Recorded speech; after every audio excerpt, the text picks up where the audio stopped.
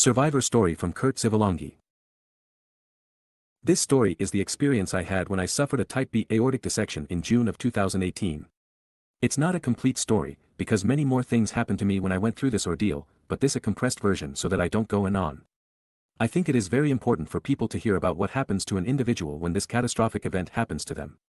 I hope this story will shed light on this terrible disease so that much research can be done to fight this malady. It all started when I was watching TV. I bent over to look at my computer, and then this searing pain, that felt like someone was taking a knife and slicing me up the middle into my chest, it struck me. At first, I thought that I may have strained a muscle because I was into working out with weights, but after a few minutes of this pain I knew something was terribly wrong. I had this instinctive feeling that I couldn't wait for an ambulance, so I took myself to the hospital, which was only a few miles away. I knew exactly where it was because it was right next to my bank. When I got to the hospital and ran into the emergency department, I told them my symptoms. The nurses asked me all these questions about my pain, on a scale from 0 to 10 how severe was it and if I felt any nausea. I told them it was the worst pain that I ever felt. They rushed me into this side room. After some tests, they told me that my aorta was splitting apart, and I knew that having an aorta splitting apart is a serious situation. They gave me some morphine and prepared me to be transferred to another hospital which had a heart specialty facility. When I arrived at the hospital, I was immediately put in cardiac intensive care unit, where I spent a few days talking to the nurses and family members. After about the second day, I fell into a coma. All I remember are these weird dreams.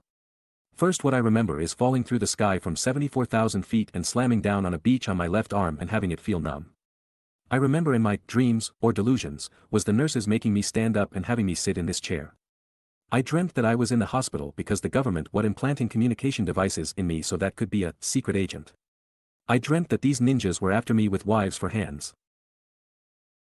Unbeknownst to me, when I was in this coma, I contracted ARDS and the doctors had to intubate me. All through this time of being intubated, I contracted pneumonia and had a fever where they had to put me in a cooling blanket and give me dialysis and ECMO.